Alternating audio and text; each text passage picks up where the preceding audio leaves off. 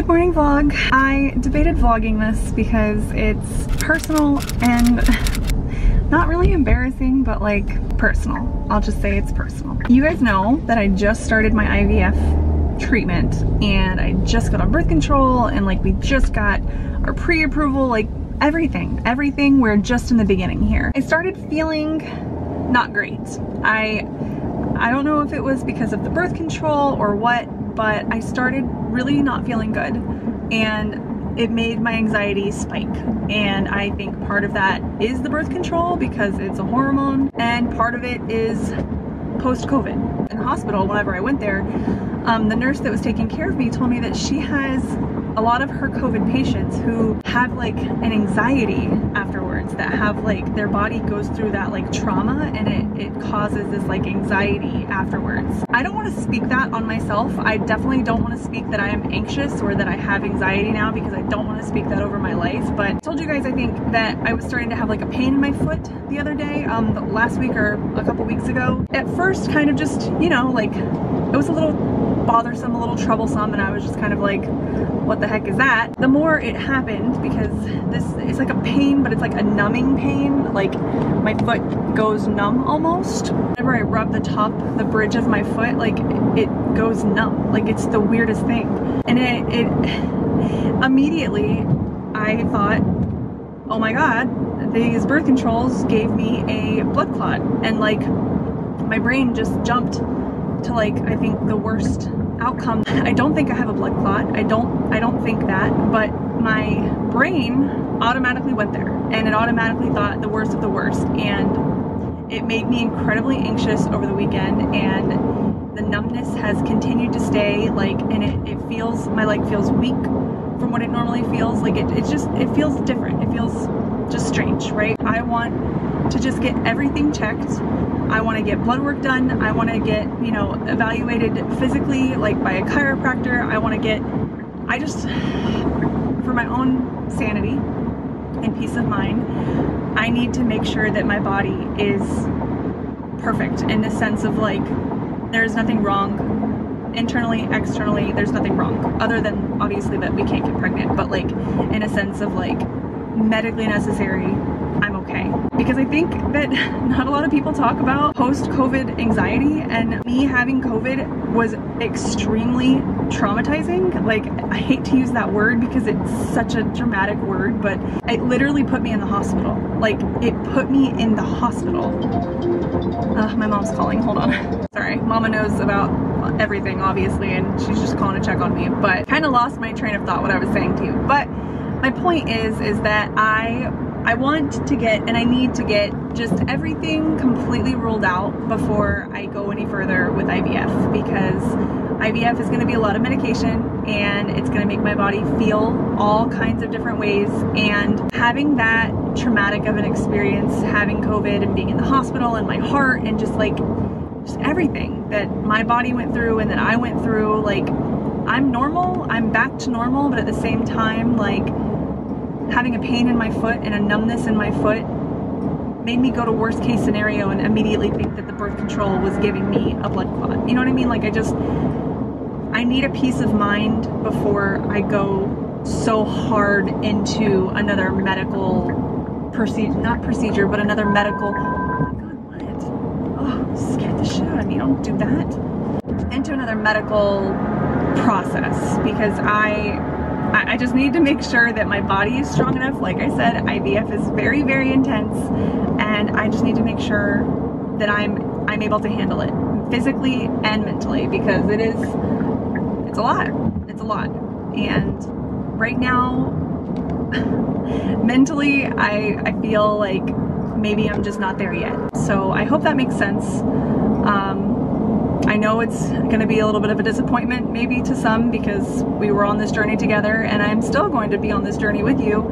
It's just going to be postponed a little bit because I have to know in my heart what's right for me, and I know in my heart right now putting myself through that isn't right for me right now. Mentally, physically, it just isn't right for me right now. So I hope that you'll understand that, and I hope that you'll stay on this journey because I still have a lot left to share. I was really gung-ho about IVF, but I have to listen to my body, and I have to do what's right for me right now. And I hope that you'll understand that. So I'm on my way right now to my second doctor's appointment of the day. My first doctor's appointment wasn't necessarily a doctor. He's a doctor of chiropractic, so he is a doctor. But I went and saw a new chiropractor today and absolutely loved it.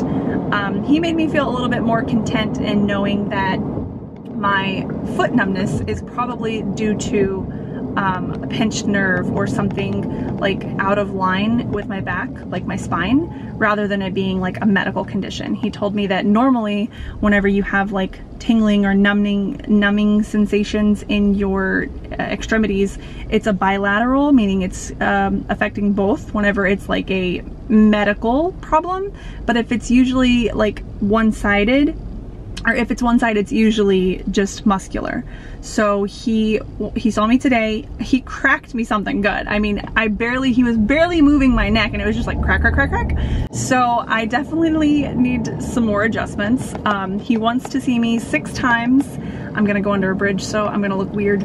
He wants to see me 6 times to just make sure everything is properly aligned and that everything looks good before he kind of gives a stamp of approval. But with that, I'm gonna get adjustments. I'm also going to be on what's called a TENS unit, where they like stick little pads on your body and it just like zap, zap, zap, like it puts electrodes through your body. That felt cool. I've done that before at home, but obviously it doesn't take one time and then you're cured. It takes a couple of different adjustments for it to be, you know, done. I'm excited about it. I'm excited that, you know, he kind of gave me a little bit of peace knowing that because the numbness is only on one side, it's most likely not something medically wrong. You know, it's most likely not something detrimental. Obviously, I'm still going to my primary doctor because I just want to rule everything out. I told her, I'm going to tell her today, I want to do the full blood workup, thyroid, you know, every little thing under the sun that you could test for. I just want it to be taken for the blood work, just so I can, you know, have a peace of mind knowing. And then also I'm going to talk to her about the tingliness in my leg as well, just so she's aware of it. So that's what I was meaning when I said, like, I just need a peace of mind for myself, because I'm feeling like a little nervous, I'll say, for my health. And I don't like the nervous feeling for my health. I don't like feeling like, what could it be? What does it mean? Da, da, da. You know, like I don't like that feeling. So I'm going to do everything to rule out everything, and then once everything is ruled out, then I will continue with IVF or, you know, any other kind of fertility treatment that's needed. One thing that my chiropractor told me today was kind of cool. He told me that he has had 3 patients actually that he's treated, and they were able to conceive after he treated them. So I was like, oh, okay, like I'm down for that. He's like, I can't guarantee it, and I'm not saying, you know, that's what's gonna happen, because obviously I was telling him about like my major concerns, but he was like, you know, it's definitely been seen, like it's not completely unheard of.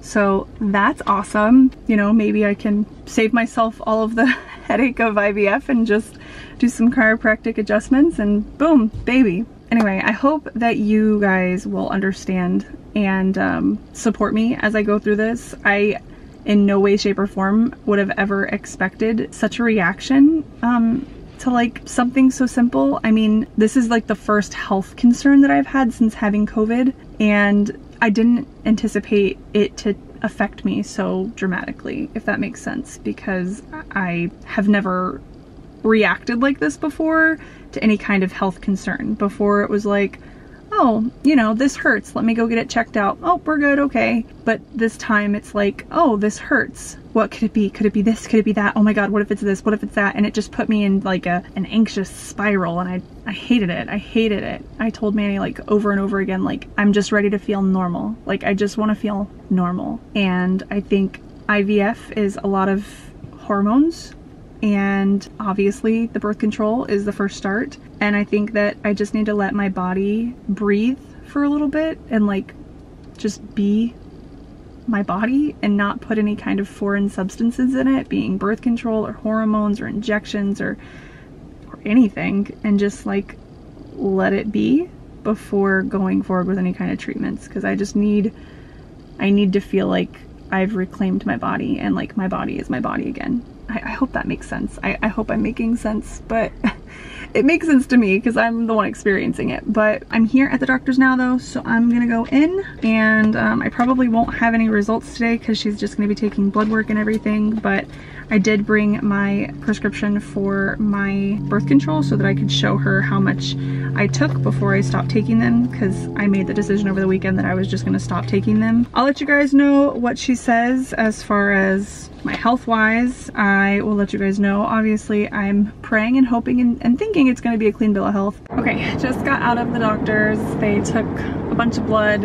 She's gonna run labs for vitamins. She's gonna run labs for my thyroid. I mean, pretty much everything. But then she also ordered a sonogram for my leg just to see the veins to make sure there's no like blood clots. She said what it sounds like is like a pinched nerve basically, or like a nerve, like I aggravated it for the vein thing. I don't know what it's called, but the sonogram of my vein, they were trying to schedule it for today, but I was like, I can't today because Tristan has an appointment today for a follow-up. And then I was thinking about going to, it's called the salt room, and it's supposed to be like an immune boosting, and like it's just supposed to be really healthy for you to go like sit in this salt room for 45 minutes. So I was thinking about doing that. Yeah, I don't have time to go today, and she put stat on the paper like to go get this done today, but when she left the room she made me feel like, it's a pinched nerve, or you know, like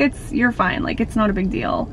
But then to write stat on the paperwork, I have no idea why she would have done that. Either way, I mean, I'm not overly worried about it. She's very reassuring that like I'm young and there's nothing wrong with me, and that maybe I'm just under too much stress as of late, and that we're gonna have a baby no problem, and you know, just very reassuring. And I was like, no, I know, I just want to make sure and just be safe. So yeah, so that's where we're at right now. I've got that scheduled, or is getting scheduled. I told them that I needed to leave right now because I need to go pick up Tristan from school. So they're gonna try to schedule something for me for the vein sonogram or ultrasound or whatever it's called, just to make sure that there's no blockages and everything. But she said she's gonna run my blood. She said it looks fine. Oh, they're calling me now.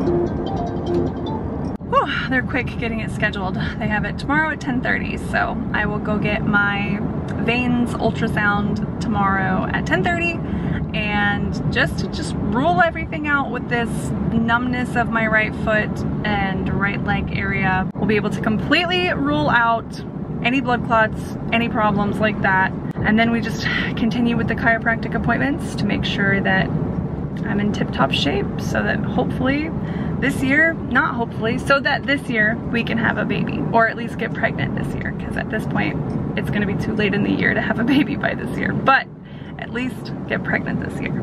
Hi, so it has been some time since I was in the car and since I talked to you guys last, but I just wanted to kind of sit down and clarify a little bit what I was talking about in the car, because I feel like I was still processing everything as I was like going over it with you guys, and I feel like it might have been like a little confusing. To start with, I haven't gotten my blood work back yet. My doctor literally sent for everything under the sun. Like, she's testing me for like rheumatoid arthritis and like literally everything. She's just doing a full blood workup because I was kind of in panic mode last week whenever I went and saw her. The blood work hasn't come back yet, but I'm feeling better, which is the main thing. Last week, I felt, I can't even describe it to you. Like, I felt like something was wrong. Like, I don't know how else to describe it other than something was wrong, and I didn't know what it was, but I knew that I needed to figure it out because I was just unsettled. And I feel like a lot of that was from the birth control. I feel like the birth control put like a lot of hormones in my body, and they really did a number on me, and I didn't feel them for a while because like obviously it takes a while for them to like get into your body and like, you know,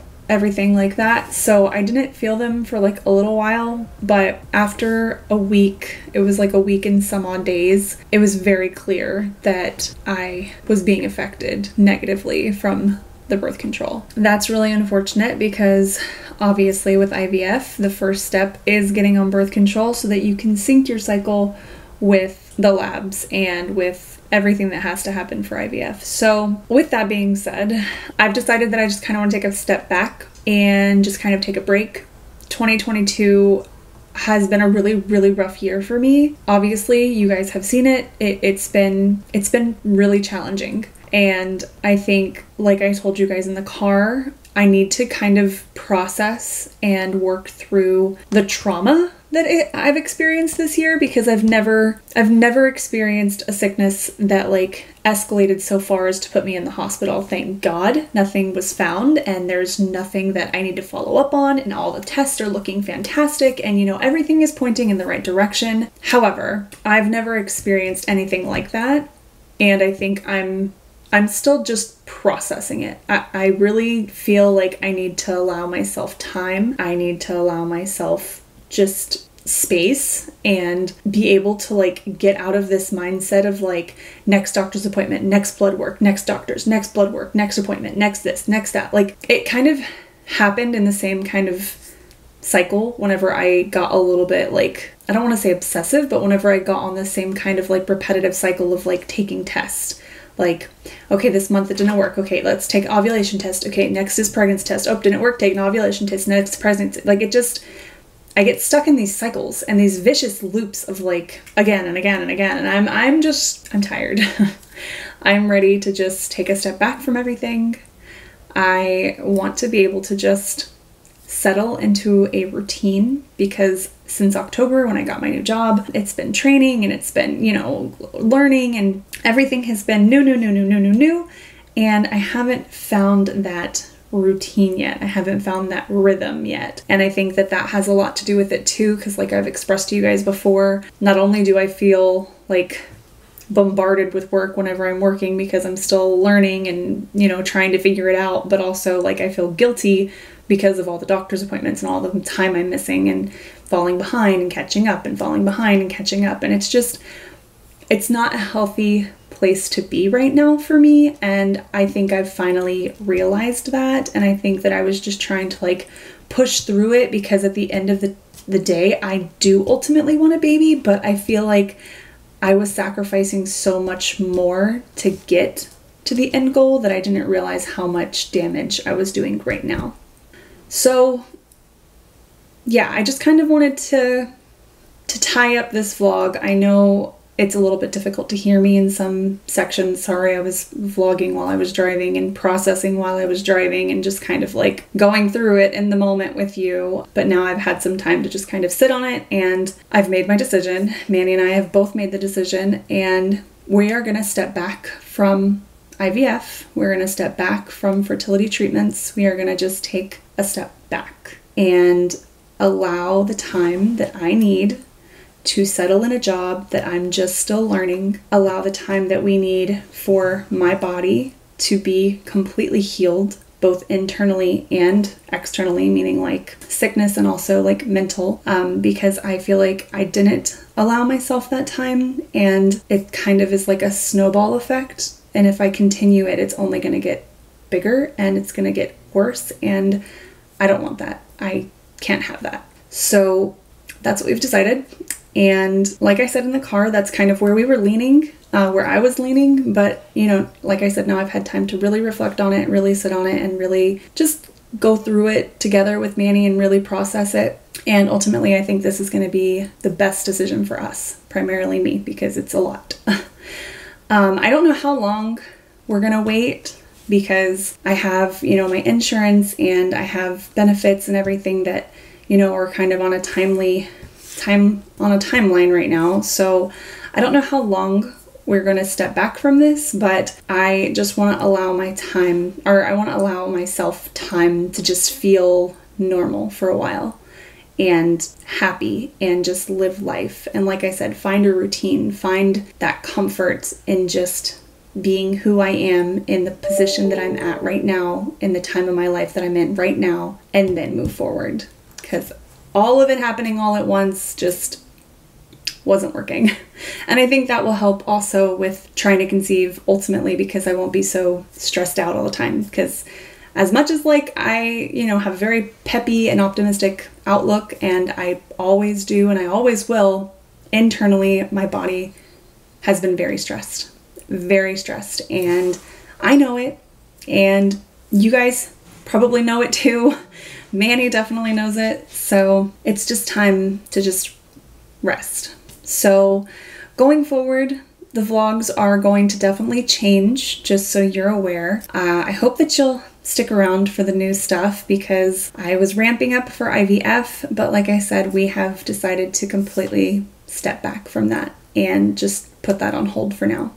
So what that means is more family vlogs with Tristan. I have my son, we do stuff together all the time. We just celebrated his 11th birthday. Maybe more Disney trips, just more life, more enjoying life, and less focus on TTC. We are still going to be taking advantage of our times, of our windows. If it happens, amazing. Amazing. It happens.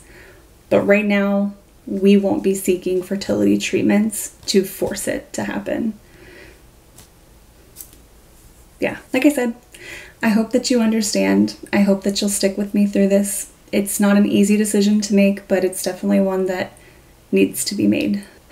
Anyway, that's kind of what I wanted to clarify, and just let it be known that right now that's where we're at. You can definitely expect some fun adventures coming up. I have already started booking vacations and Disney trips, and I think I really just want to get back to just feeling normal again, and just living life and enjoying life, and not just going, okay, well now what? Okay, well now what? Okay, well now what? No more of that.